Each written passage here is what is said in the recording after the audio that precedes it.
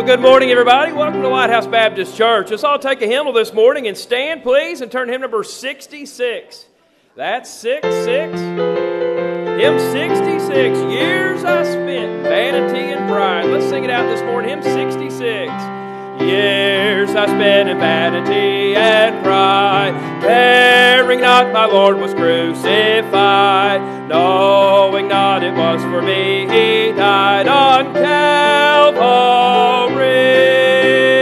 Mercy there was great and grace was free, pardon there was multiplied to me. There my burdened soul found liberty at Calvary. By God's word at last my sin I learned, then I trembled at the law I spurned, till my guilty foe imploring turned to Calvary. Mercy there was great and grace was free, pardon there was multiplied to me. There my burdened soul found liberty at Calvary. Oh, the love that drew salvation's plan, oh, the grace that brought it down to man, oh, the mighty gulf that God did span at Calvary.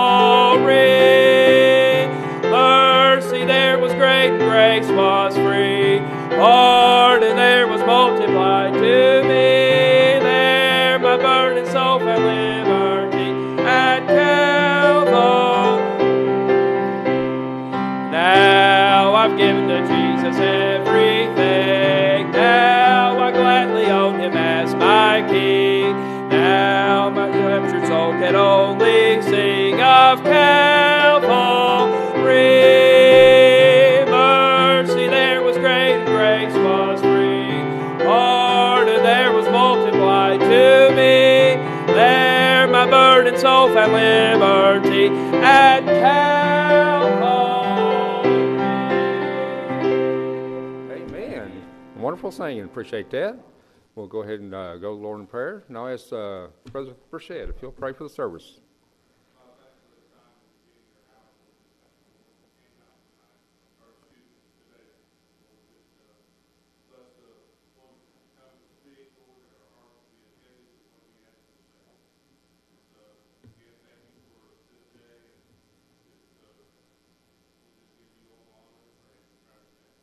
Amen.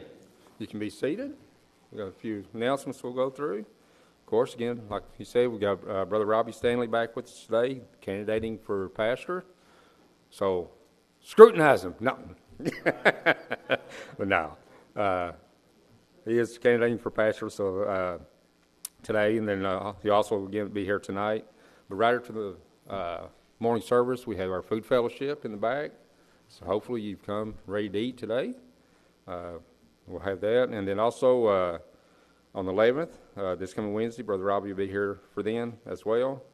And then next Sunday, Brother Joe Decker's going to be back with us, and that's when we'll actually cast our vote and all that, and pray for God's direction between now and then, of course, and everything will go according to His will. And then also, Brother Derek will do the 18th. And then also on the 21st, we'll have, I put in here a men's work day. But ladies, you guys are more than welcome to come. Seems like you guys have a better turnout than we do. So maybe Miss Tiffany can create a craft or something, get you guys out and bring your husbands. Then we can get your husbands there. But we are going to try to have work day that day, try to do a few odd things around here. I know the walls in the back, all of us men that's folded those back and put them back together, we noticed that they're crooked, and so we're going to try to adjust those.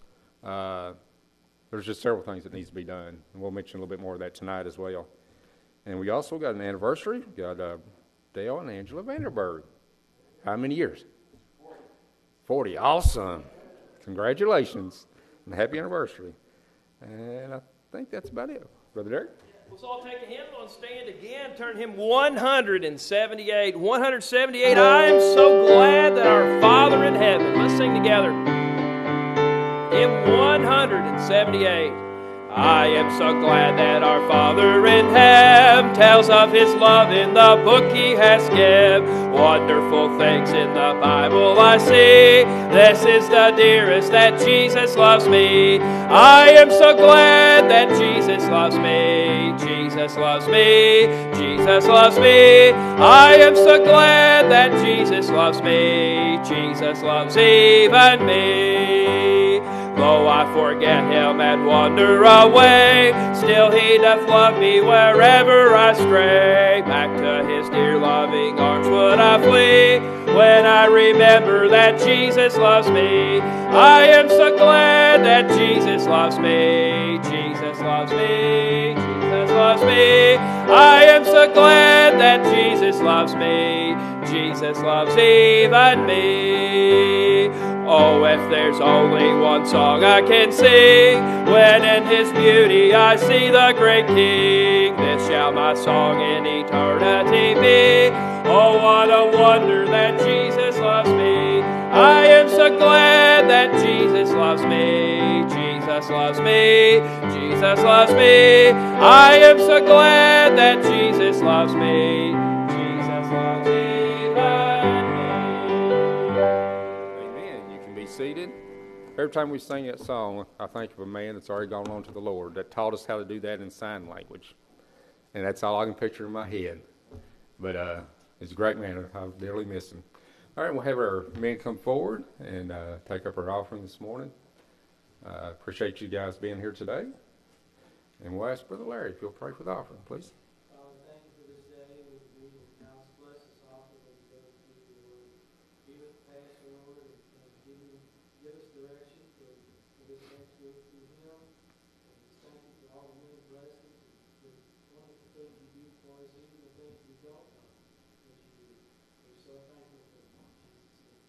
Amen.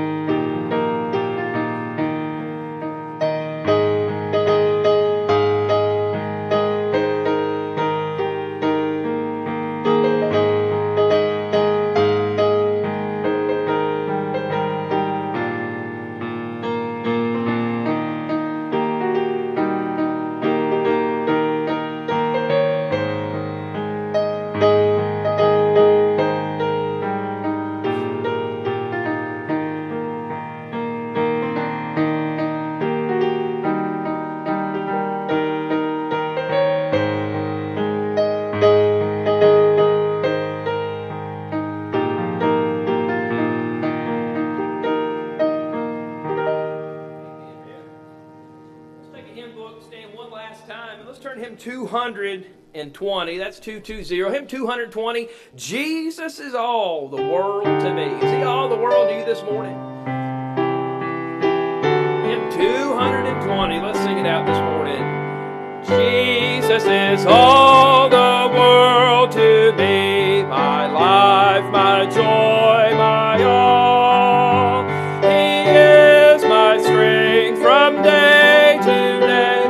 Without him I would fall. When I am sad, to him I go. No other one can cheer me so. When I am sad, he makes me glad. He's my friend. Jesus is all the world to me, my friend in trial sore. I go to him for blessings, and he gives them over and o'er. He sends the sunshine and the rain. He sends the harvest gold and gray.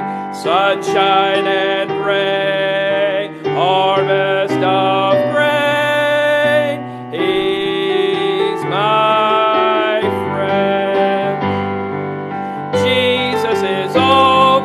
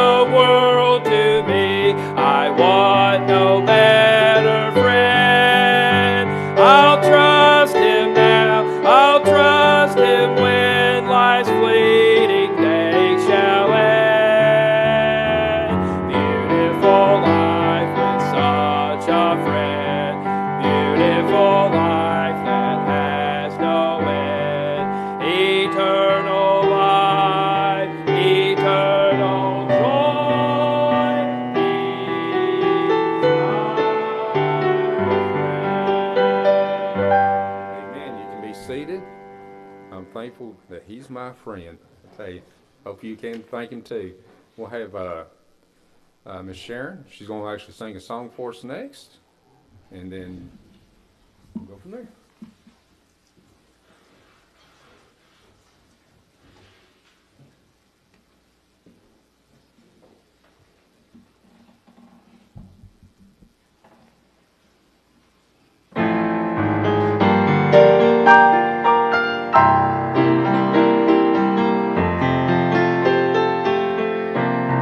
I feel the touch of hands so kind and tender. They're leading me in paths that I must try.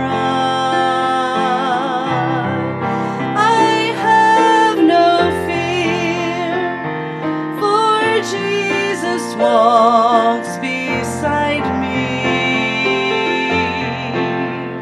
and I'm sheltered in the arms of God.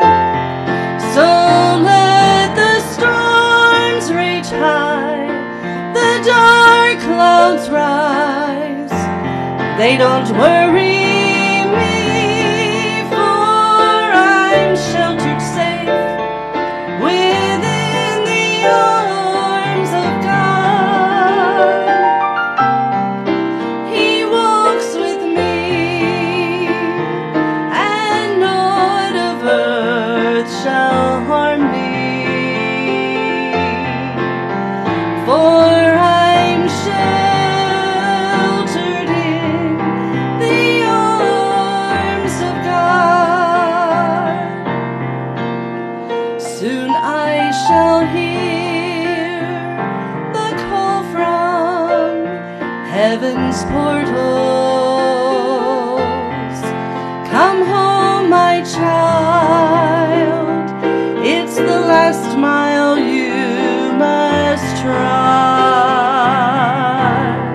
I'll fall asleep and wake in God's new heaven, sheltered safe within the arms of God.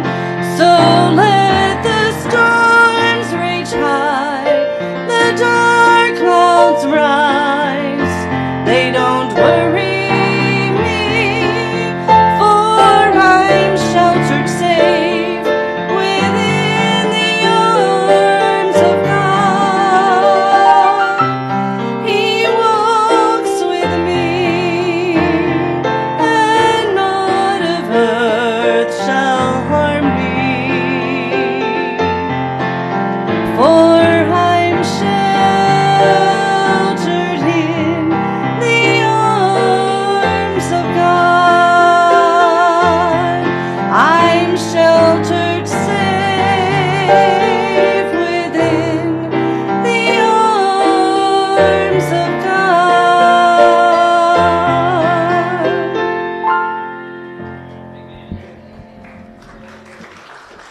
Appreciate that. Brother Stanley, come on up now and share what the Lord has laid on his heart.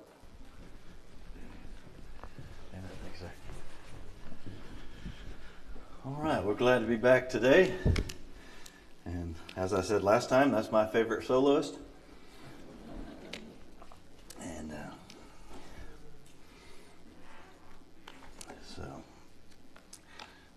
anyway, all right. If you have your Bible, you can go ahead and turn to Hebrews. Hebrews 11:16 is where we'll start. Hebrews 11:16.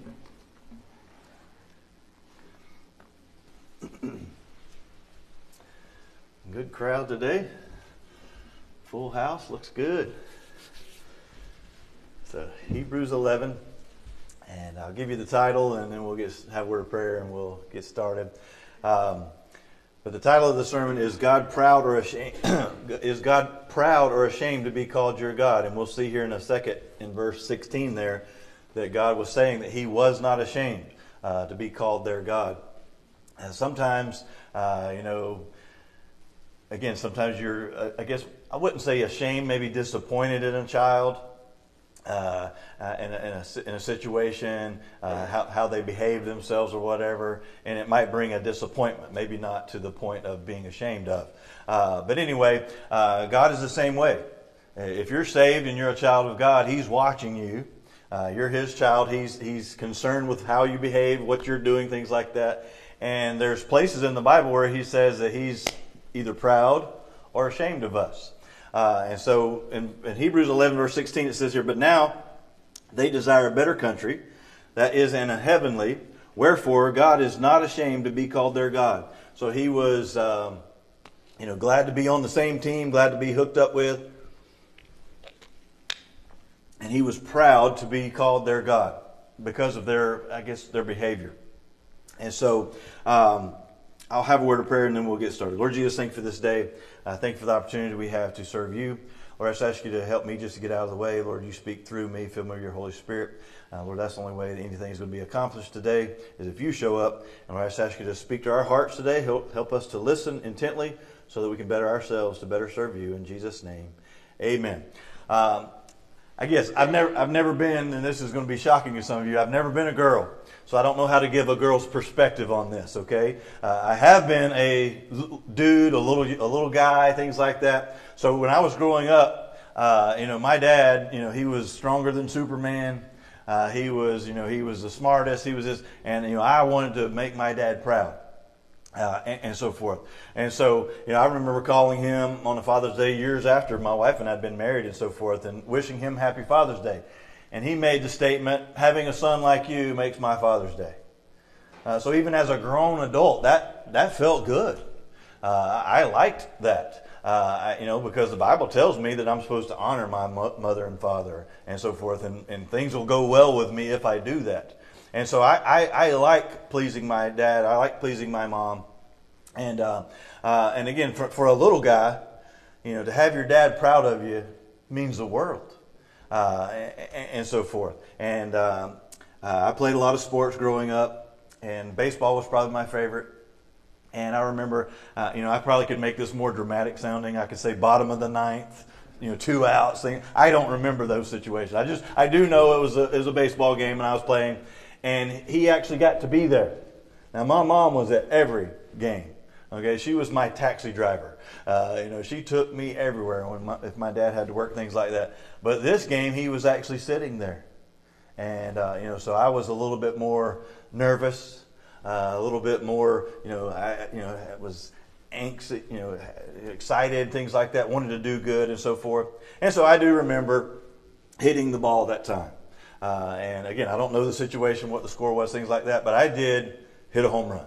Okay, I centered it up, it went over the center field wall, and it was awesome. And so, again, in our day and time, things like this is more, I think it's more about that than it is about maybe pleasing your dad. Because, these guys that hit home runs, they have a little jig that they do. They do a little bat flip. They'll do a little step sideways, things like that. And it's all about the antics of it, hitting their home run. But I hit the home run that day. And again, I did remember feeling proud of myself.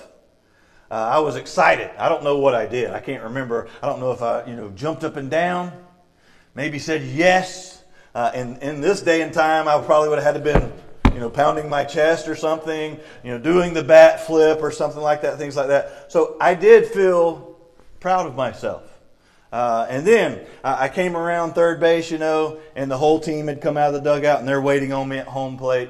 And so there's all my teammates. And again, I don't know if they were proud of me or if they were excited. They just wanted to hit me. Because when I landed on home plate, it was like, hands all over my helmet, pouring water on me, throwing dirt down my shirt, all that kind of stuff, which they've seen on TV. So my teammates were proud of me, I felt. I was proud of me. My teammates were proud of me. And then I left that mob and I jogged back over to the dugout. And the coach is usually sitting there, up against the corner of the dugout. And I got a little nod, maybe a good job, attaboy or whatever. And that made me feel pretty good. And I sat down on the dugout, though, and I looked out. And my eyes made contact with my dad. And he gave me one of these. You know what? I forgot about pounding my chest or wanting to flip my bat. I forgot about the mauling that I just got from my friends. I even forgot about the attaboy from my coach. When I got that, made my day. I think that's what this verse is talking about. God sits there and watches us all the time. And if he can help us, I guess, get our flesh in check and get filled with the Holy Spirit and actually do something that would make him proud. And again, we can't make eye contact yet, but through the Holy Spirit kind of give you a thumbs up. This is the way, walk in it. That's how I wanted you to act. I'm proud of you. That ought to make our day as a Christian. And that's what we see here in Hebrews 11, known as the Great Faith chapter. All these guys, they call it the heroes of the faith or the Great Hall of Faith or things like that. And he listed them there. And there was things that they did that made him proud. And so when we get a thumbs up through the Holy Spirit from God, that ought to make our day. So, but just as that made my day as a young boy that hit a home run, have your dad give you the thumbs up, or even better, you stop by the store on the way home to get a drink or thing, and he's telling the guy behind the counter, man, you should have seen him. He hit the ball, and you're just that feels good. But I remember a time that I got suspended from school. He wasn't very proud of me. Now this first time, so that means I've got suspended at least twice, right? This first time was a little bit different. I came home and told him, had the little pink slip there, and I got suspended for 3 days of school. And he goes, "What are you doing? What'd you get suspended for?" "Fighting." "Why are you fighting at school?" And I said, the guy said something about mom. All right, because back when I was in school, that was it. If you said your mama, it was on. Like in our day and time, it's different. Some of you might have said, put up your dukes. I don't know what your dukes are, but put up your dukes. That meant you want to fight. Then you dignified guys, would you like to step outside? All right, that was the way to fight, things like that. Then I remember these guys, push me and I'm going to tear you up. And so you push him. And he said, you push me one more time and I'm going to tear you up. And so you push him again. Now, if you push me the third, are you going to fight or not? And then, and I think this is a thing for the teenagers these days. We're about to throw hands. Is that a thing? And we're about to throw hands. I'm like, okay, what? Anyway, I guess that's fighting. But all I said was, the guy said something about mom. And my dad said, oh, okay. It was all right. He's like, you can go to work with me for 3 days. And so that was cool. No school, working, but no school. That was awesome. And getting to hang out with my dad. So then, the second time I was telling you about, it wasn't for fighting. It was for saying a bad word. I guess I was probably 6th grade. Public school. Is that a bad word? I got suspended. So I go home and I'm thinking 3 more days with my dad. 3 more days no school. This is awesome. What'd you get suspended for? Saying a bad word? Go to your room. And don't come out for 3 days. Matter of fact, every time I get home, I'm coming in there and you're getting a spanking. Because we don't talk like that in our house. So I'm in there all day long. I hear the truck coming down the driveway. And I get a spanking. The next day I'm in there all day long and hear the truck coming down the driveway. I get a spanking. Third day it comes down the driveway and he comes in there and he's crying. And he hands me the paddle. He said, you give me the spanking. He said, because I must not be a very good dad if I have a young man that talks like that. So I must not be a good dad. You spank me. I'm like, ooh, no. He was disappointed. So it went from this to this in a big hurry. So it does matter how we behave to get one of these from God or to get one of these from God. And again, now, I still appreciate my dad. I love my dad. I still want him happy. But I'm a grown person, grown adult. And I'm a Christian. So I don't care more about what he thinks today. So we're going to look at Hebrews 11 here. And we're going to look at a few things that he was proud of. Look at verse 4 as far as introduction. It says here, Abel was obedient and gave a more excellent sacrifice. So we see here he was proud of Abel just for being obedient. And I know there's songs, obedience is the very best way to show that you believe, things like that, and that's great. But it's actually truth. God's proud of you for obeying, or He's ashamed of you for disobeying. Whether it be how you act, how you look, what you do, things like that. Obviously, the Bible says in Hebrews that we're not supposed to forsake the assembling of ourselves together. I think He's looking down at Lighthouse Baptist Church this morning and giving us the thumbs up, saying, I'm proud because you're doing what you're supposed to do. You're in church. You're being obedient. And so, again, obedience is a way we can have God be proud of us and not ashamed. Look at verse 5. It says, Enoch had the testimony that he pleased God. So not only should we be obedient, we ought to have a good testimony. The Bible says even a child is known by his doings. So in Sunday school class this morning, when that child was looked upon, there was probably something going on in the Sunday school teacher's head. Right? They're known. Wild child, crazy, all right, calm, cool, and collective. There's something. You're known by something. So your testimony speaks. We ought to have a testimony with our family. We ought to have a testimony at church. We ought to have a testimony at work. And if we have the testimony that we please God like Enoch did, we'll get the thumbs up and the approval and not being ashamed from God. Look at verse 7. It says here, Noah moved with fear and became the heir of righteousness. So here's some things that makes God proud and not ashamed. Being obedient. Having a good testimony. Having fear of God. Back in my day, there was a sign that you'd see on the back of a lot of trucks and things like that, and it would say, no fear. That was supposed to be a cool thing.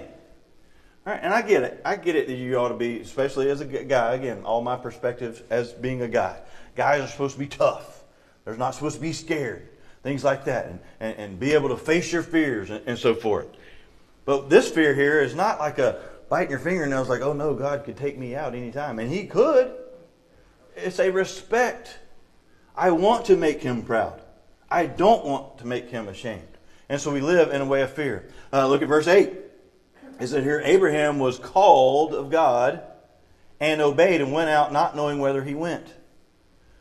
So not only does being obedient, having a good testimony, and fearing the Lord cause Him to be proud of us, if He calls us, we ought to obey and do what He says.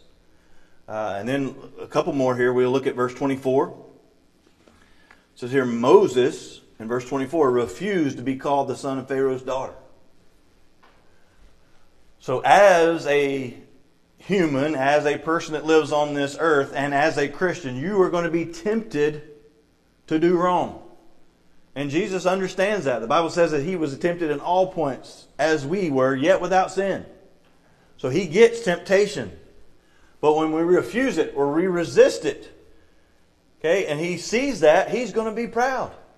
Here's the temptation to say something you shouldn't say. Here's the temptation to react in a way you shouldn't act. Or here's a temptation to do a wrong act.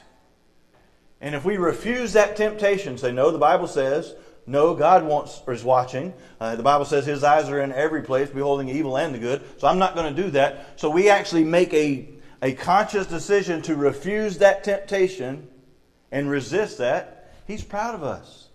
So obviously we know the story. Moses, he was supposed to be killed like all of the baby boys at that time. And he was put in a little ark and got caught in the bulrushes there. And Pharaoh's daughter found him, things like that. And his mom actually got to come help nurse and raise him and so forth. And he was raised up in Pharaoh's house. But then he got to refuse that.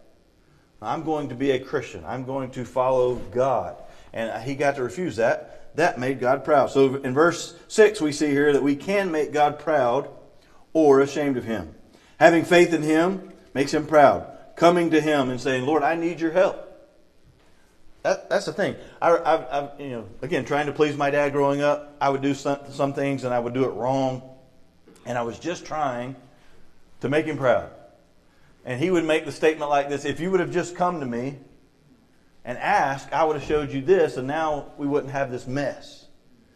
Okay, so God gets it, that we might be trying to go through life and please Him. But a lot of times he just said, if you'll just come to me, all right, I will explain to you how I want it done. That makes him proud. So believing in him that he can handle any situation, that makes God proud. Diligently seeking him, that makes him proud. So introduction is done. We'll get to point number 1 here. Before we get to point number 1, we'll say this. If we're going to make God proud, first of all, we have to be saved or be his child for him to have an opinion. Now, he loves everybody. He created everybody, so we're all a creation of the Creator. And he loves everybody. That's why he sent his Son. All right, but the people that have chosen his Son to be their Savior becomes his child. He gives us the power to become the sons of God. So then he actually has an opinion on how we behave. For instance, there would be lots of things going on in my neighborhood growing up that would be wrong for a child to do, and I would get in trouble for it. All the other kids would just go to their house. My dad didn't correct them. Why? They weren't his. So God looks at us that way. So again, if we're not saved, we're not God's child, we're probably not even going to have a ashamed or a proud response from God. So number 1, we see here, God is God proud or ashamed of your look? Is God proud or ashamed of your look? We all have a look. All right, we have a persona. We have our image to uphold, if you want to say. Again, we're Christians. We're at church, so we're going to look like a Christian and dress like a Christian. At work, you may have a uniform that they say you have to wear. You have to wear a certain hard hat, or you have to wear this. That's your look at work, and you can get in trouble if you don't look like that. And so, if you deliver for Domino's and you come in a Pizza Hut outfit, it's probably not going to go well with your boss. Okay, you have to look a certain way, and so God says here, Christians are supposed to look a certain way. I've heard it said before, if 2 people are coming towards you, and you see them, you ought to be able to tell which one's a Christian, which one's not. That's why the Bible says, come out from among and be ye separate, saith the Lord. We're supposed to be different. So is God proud or ashamed of your look? The issue is not looking like the world. That's what every commercial, that's what every advertisement's about. You got to have this to be cool, or you got to have this to fit in, or you got to have this to be a success. You got it. And it's just crammed down our throat from commercials, from advertisements, from billboards. And we think, I got to do that to be cool. Again, I went to public school most of my life. And I remember in elementary school, everything was pretty cool. Everybody was about the same. You start getting into junior high, and you can get beat up for wearing certain things. All right? Or you weren't in the in crowd because you didn't have certain things. It was all about the look. I remember telling my parents, my grandmother would always take me school shopping, and she loved Sears and Roebuck. Okay, and so I went to Sears and Roebuck with my grandmother, and she got me. She got me a lot of beaten ups. All right, she got me brown jeans, she got me red jeans, she got me orange jeans, green jeans. All right, and they were tough skins. All right, anybody? Oh, yeah. All right. You had the double layered knees, so you couldn't even hardly bend. You walk because your knees were all quadrupled up, so that, and they were colors. And then Garanimals, the shirts that matched them. I'm like, Grandma, seriously? Junior high dudes don't wear that. You have to have a certain look. And so at my school, it was Levi's for the dudes, all right, Gloria Vanderbilt's for the ladies, all right, and an Izod shirt. That was it, and Nike shoes. And if you didn't have that, you didn't fit in. You weren't a part of it. And so I remember, I'll work, I'll mow grass, I'll do this, just buy me this, please. Why? I wanted to have that certain look. Why? Because I wanted to fit in. But that's not in God's book. We don't fit in with the world. We only want to please Him. Here's one, keeping up with the Joneses is what it used to be said. Now I think they've turned it to keeping up with the Kardashians. And my soul, I wouldn't want to keep up with that. All right? But so it's not about, your look is not about keeping up with certain things. It's about pleasing or just making God ashamed. That's the way we ought to look at it. Again, I had a lot of teenagers in the youth group over the years, and they would always say, "Is this okay?" So in other words, they wanted to try to find something that looked like what I would approve of, but that still was cool. All right, is this okay? Is this okay? That's not the issue. The issue is not, is this okay or is this not okay? The issue is, God proud or ashamed of the way you look? So is God proud or ashamed of the way you look? So we'll go through some verses here. Obviously, he ought to be proud or ashamed of our attire. 1 Timothy 2:9 says here, in like manner also let the women adorn themselves in modest apparel, with shamefaced and sobriety, not with braided hair, and gold and pearls and costly array. And it's not saying that, ladies, you can't fix your hair. It's not saying you can't wear jewelry and makeup. All right, I'm fine with that. What it's saying is that what goes on in here should be more important. Okay. I should, because there's some people, they will spend hours laying out their outfits and thinking about it. And this isn't, and again, we ought to want to know, is God proud of me? Not do I fit in? Am I keeping up? Things like that. 1 Peter 3-5 says here, whose adorning, let it be not of outward adorning, but plaiting of the hair and by the wearing of gold and putting on apparel. But let it be the hidden man of the heart, which is not corruptible, even the ornament of a meek and quiet spirit, which is in the sight of God a great price. For after this manner of old time, the holy women who trusted in God adorned themselves, being subject to their own husbands. And so we see here this more about what goes on in here that's going to give God this, or God's going to give us this or this. Not all this. The Bible also says in Luke 12:22, and he said unto his disciples, therefore I say unto you, take no thought for your life, what ye shall eat. Hey, what are we going to eat? What are we going to eat? Our boys growing up, we would just finish lunch. Just. And they would say, what's for supper? All right. Like, dude, we just ate. All right. Well, I'm hungry. All right. So it says here, take no thought what you eat. And it says, neither for the body what you should put on. And some of us, again, back in those days when I was getting that Izod and those Levi's and those Nikes, I was thinking about fitting in, thinking about being cool, thinking about what made me look. The Bible says take no thought on that. Again, I don't think you ought to look like a beggar or a homeless person. But again, there's some people you can tell. Miss Thang, she's worried about her outfit. Okay, and you can tell she's put some effort into it. All right. So again, to get God proud of us, we ought to make sure we're thinking about this. Again, our hair. It doesn't take me long to fix mine these days. All right, a couple of swoops over here, a couple of swoops over here. That's it. Okay, but some people, they spend a lot of money on it, and it's again all about that. They can get extensions, and they can get this, and they can get colors, and they can get this do and this style. Again, nothing wrong with those things, but if that's the most important, we're probably going to get one of these, not one of these. Here's another one: your disposition. This right here says a lot about us. Okay, our look. You can tell when you say something to your kid, we're going to have broccoli. All right. If you say we're going to have mac and cheese, it probably goes this way. Yes. All right. The face says a lot, even if they don't say anything. And so our look is either pleasing to God or displeasing to God. Ezekiel 33:11 says this: when the Lord spake to Moses face to face, as a man spake with his friend. Skip over a chapter, we got 34:29. It says this: and it came to pass when Moses came down from Mount Sinai with the 2 tablets of the testimony in Moses' hand, he came down from the mount that Moses wist not that his skin of his face was shorn as he talked with them. So obviously they could tell. When Moses came down the second time, he didn't have to throw them down and burst the tablets that time. He came down and he was talking to them, and they could tell on his face that he'd been talking to the Lord. I'm sure that was pleasing to God.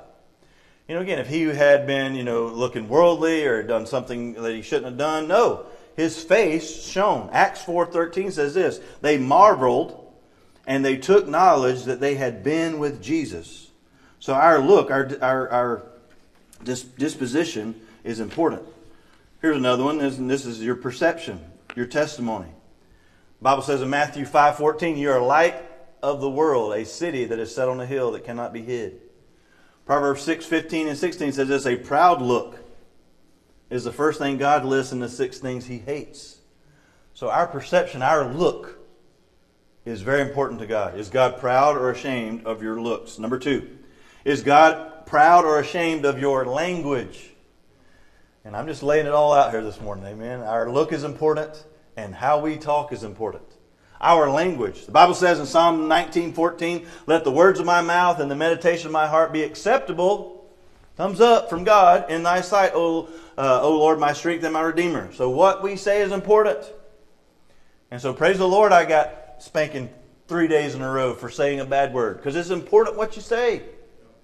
And I thank God and thank my dad for teaching me and training me that way. We ought not be cursing. Or even using the worldly slang words to fit in with the cursing. Not quoting worldly songs and worldly movies and things like that. It's important what we say. Philippians 2:14 says this, do all things without murmuring and disputing. Some of us, we go along and we do what God wants us to do, but we're letting Him hear it the whole time. Well, this is dumb. This is about the stupidest thing. And it's just negative, negative, negative. So we ought not gripe, we ought not complain. Proverbs 11:13 says this, a talebearer revealeth secrets, but he that is faithful spirit concealeth the matter. So just because you know something doesn't mean you ought to tell it. Okay? I use this as an illustration with the teenagers. Again, if a teenager does something he shouldn't do, he ought to get in trouble, he ought to get called in if you want to, get a parent-teacher conference or whatever that. But don't put it on Facebook. Don't Instagram it. Don't Snapchat it or whatever they do these days. Don't do that. And don't even go word of mouth and tell everybody else in the youth group. Tell the youth director so he can tell the pastor and he can tell the parents. That person can be dealt with, maybe the situation rectified, and it's all well. But if we went blah, blah, blah, blah, blah, blah to everybody in the teen group, now when they walk in, it's like, oh, because of all the negative. And all the yakking, and all the gossiping, and things like that. So the talebearer revealeth the secrets, but he that is faithful concealeth the matter. Tell somebody that can help. Proverbs 18:8, the words of a talebearer are wounds. So our language is important to God. No gossiping, no backbiting, no slandering. Colossians 4:6 says this, let your speech always be with grace, seasoned with salt, that you know how to answer every man. This is a prayer I pray every morning. Lord, there's going to be situations that I'm faced with that I haven't got to think about. It's going to be boom, right there. And I'm going to have to deal with it right then and there. And not have time to look up a verse, or not have time to find a principle, or not have time to get some advice. So help what I say be seasoned with grace so that I know how to answer every man. And it might be that I really don't know the answer to that, but I'll pray about it and I'll look in the Bible and see what the Bible says. Then I'll answer you. But, a lot of us, we just go through like, that's stupid. What were you thinking? Blah, blah, blah. And we're just throwing out words. But the Bible says that everything that we say ought to be seasoned.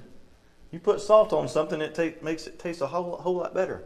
So even if it's something negative, if you say it the right way, it's positive. Is he proud or ashamed of your look? Psalms 86:12, I will praise thee, O Lord, my God, with all my heart. I will glorify thy name forever. So we ought to talk to Him. We ought to talk about Him. And we ought to talk for Him.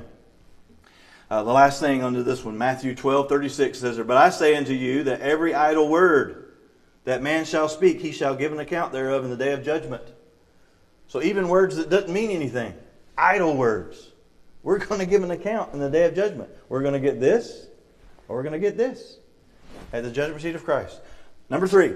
Number 1 was, is God proud or ashamed of your look?